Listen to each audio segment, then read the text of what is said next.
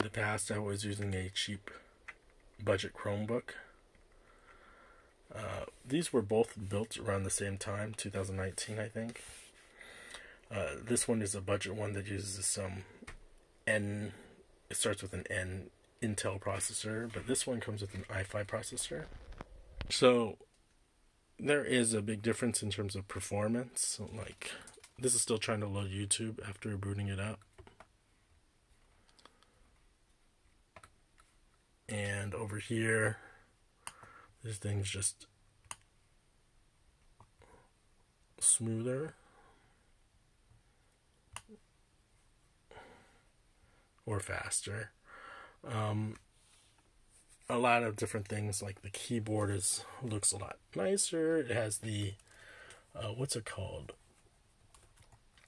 The backlit keyboard. This doesn't have a backlit keyboard. The touchpad feels a little more sensitive on this side. This only has an HD screen, which is 720 resolution, and things look blurry because of the inexpensive LCD panel. This thing is clear. You can watch it at different angles, and it's still nice and bright.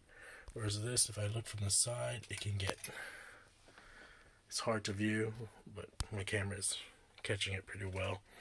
So viewable is worse on this. Viewable angle on here is much better, faster, more storage. This only has 32 gigabytes of storage.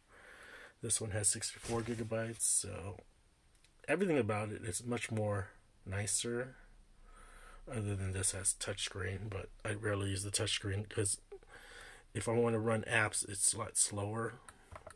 I can't even, again, playing games on this with the N processor, it's a bit slow, and on this side I can play games on it perfectly fine. So I only made this video just to say, like, you know, I had a bad opinion about Chromebooks using this budget Chromebook, but upon using a decent Chromebook, it's actually a nice experience. But then again, if you're gonna spend $400 to $800 on a Chromebook, you could easily say, well, you could probably buy a Windows desktop, or you could also buy a, what do you call it, a Mac laptop. So it's really up to your preference.